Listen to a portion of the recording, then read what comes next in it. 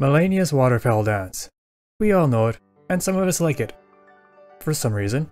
But I had a question come to me when I was hit by the flurry for the 100th time. Is it possible to survive all of Malenia's Waterfowl Dance? To answer this question, I faced her multiple times with different armor, talisman, and health combinations, and the answer is, well, yes, but actually no.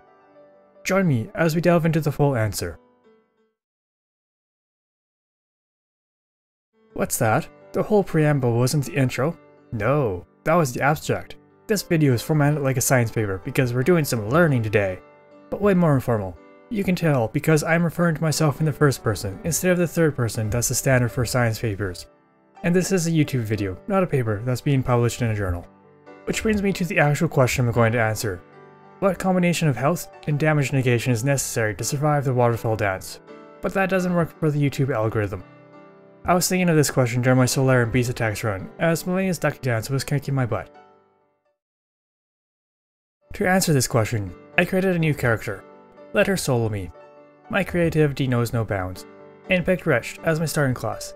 I then went through the game normally, leveling Endurance and Vigor to 40. I needed 40 Endurance to medium roll with the Bull Goat set, as that's one of the armor sets I was testing, and it's incredibly heavy. Why didn't I also level Strength to 30 or so to wield a Great Shield? Defense. Defense is calculated by two statistics, your overall character level, and a specific attribute, with Strength directly governing your physical defenses. And the Wretched starting class yields the lowest possible character level.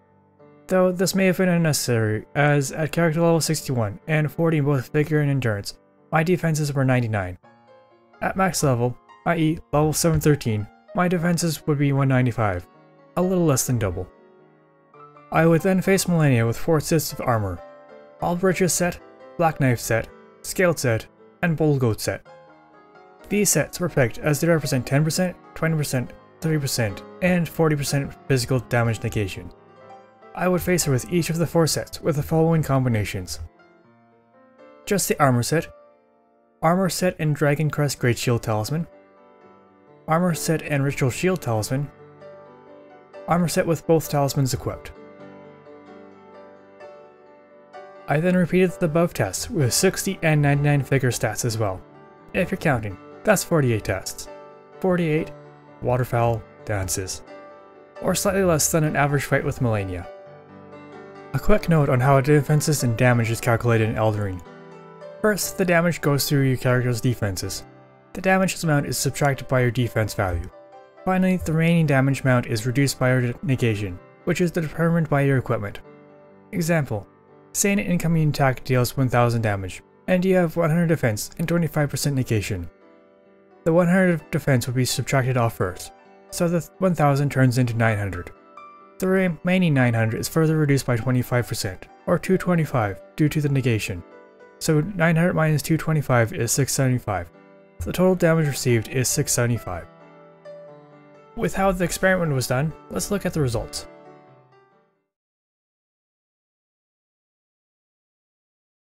At 40 Vigor, both Albert's set and the Black Knife set were not able to survive a single flurry of Malenia's Ducky Dances, in all cases.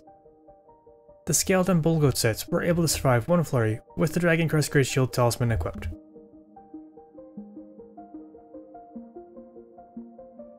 At 60 Vigor, the Black Knife set saw an improvement as it was able to survive a single flurry as long as a negation boosting talisman was equipped. The Scaled set saw an improvement with the Ritual Shield Talisman setup, being able to survive the first flurry as well.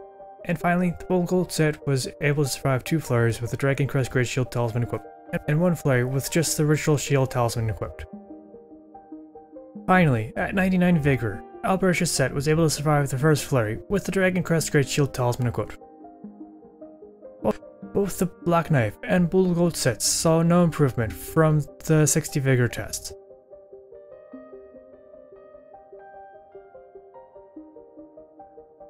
But the Scale set did. With the Dragon Crest Great Shield Talisman equipped, it was possible to survive 2 flurries. At 60 Vigor, I did one more test. I wore the Bull Goat set with the Dragon Crest Great Shield Talisman and consumed an Iron Jar Aromatic before the Waterfowl Dance. With all of that, it was possible to survive the full Ducky Dance.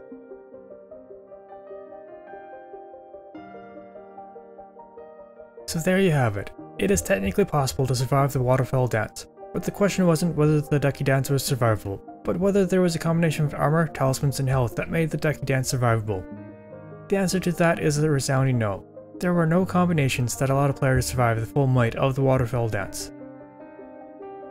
That being said, at 40 vigor, with heavier armor and the Dragon Crest Great Shield Talisman, it was possible to survive the first flurry. At 60 vigor, with medium armor or heavier and talismans that boost negation, it was a similar story.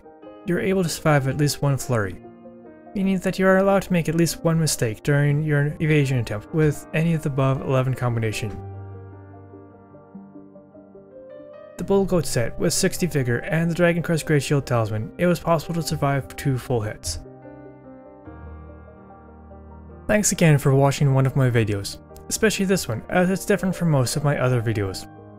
If you found this video informative, be sure to leave a like, it goes a long way. As always, I'm rooting for you, we're all in this together.